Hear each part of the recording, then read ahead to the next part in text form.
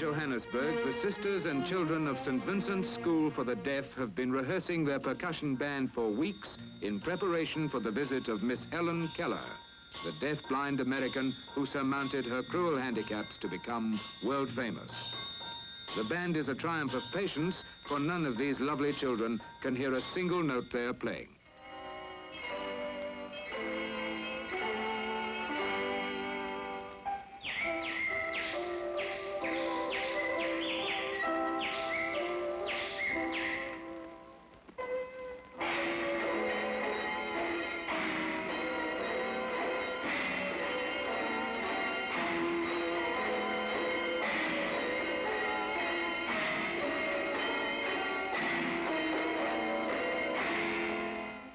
From the blind children of South Africa, Helen Keller takes home a message in Braille bearing cordial wishes to the children of America.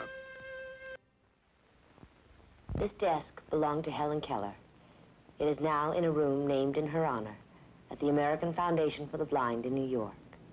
I'm Pt.3, and I have a special interest in Helen Keller because I played her as a child in The Miracle Worker, first in the play and then in the film.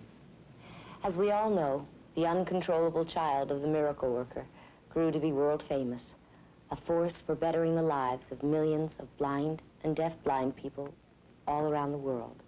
She was and is the subject of more than 400 books, thousands of articles, and many, many films. Here in the Helen Keller room of the American Foundation for the Blind, along with her desk, are many mementos of her life and work: awards, medals, letters, citations, gifts from blind and deaf-blind people. Of special interest is this Academy Award Oscar, presented in 1955 to the best theatrical documentary film of the year, the film you're about to see, Helen Keller in Her Story. Produced by Nancy Hamilton and narrated by the late Catherine Cornell, both close friends of Miss Keller, the film is fascinating as a portrayal of the life of an extraordinary woman and as a documentary film style at its best. The film takes Miss Keller's life through 1953, though she lived until 1968. In the intervening years, she continued her work for blind and deaf-blind people, usually in conjunction with the American Foundation for the Blind, which continues that work today. Wherever and whenever there was an opportunity to champion the rights and needs of blind people, the Foundation and Miss Keller were there. She was the guiding spirit of the organization in her lifetime and continues so today.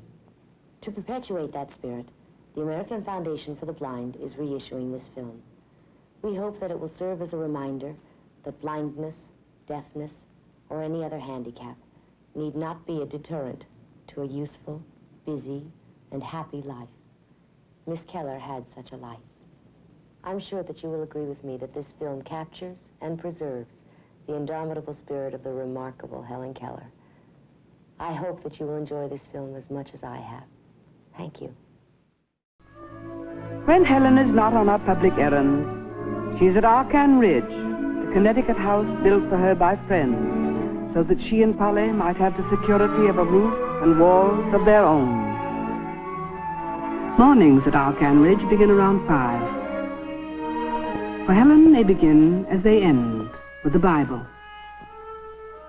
The heavens declare the glory of God, and the firmament showeth his handiwork. Day unto day uttereth speech, and night unto night showeth knowledge.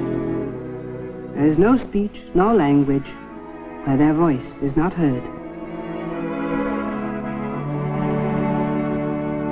Polly, meanwhile, has brought up the breakfast.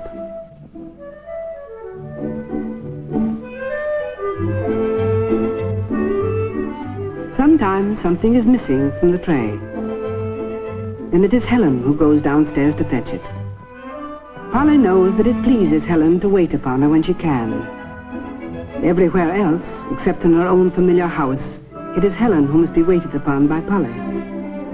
Here, where every table, every chair, every dish in the cupboard is her intimate friend, Helen can move freely and independently.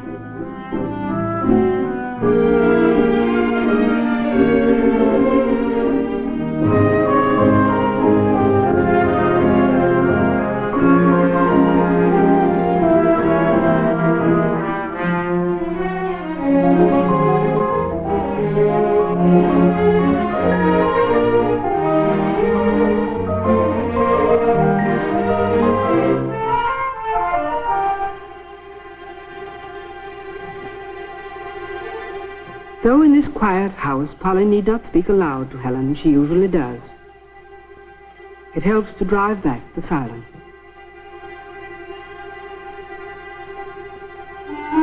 First concern of the day is always the weather, to know how to dress for the morning walk with her dog, Etu. Clear but cold. She checks with her Braille thermometer. She is right.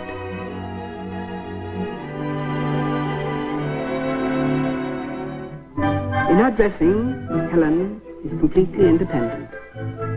She knows her clothes and where to find them, even to a stray belt.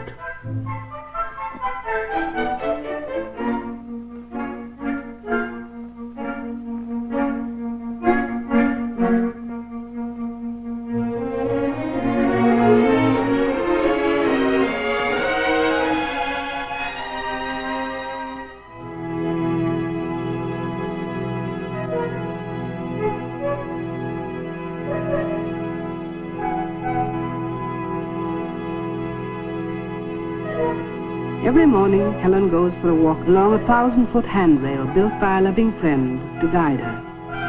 1,000 feet where she is alone and free. The walk seldom varies, but for Helen it is always full of small, unexpected events.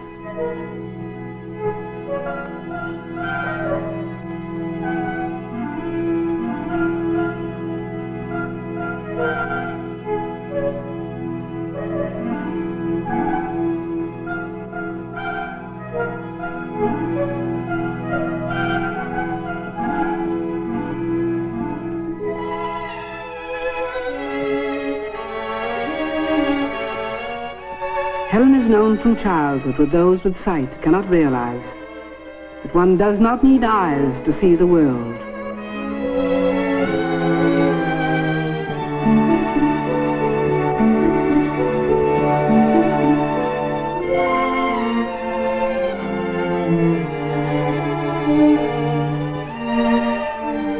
The patch of herbs that was here last summer is gone.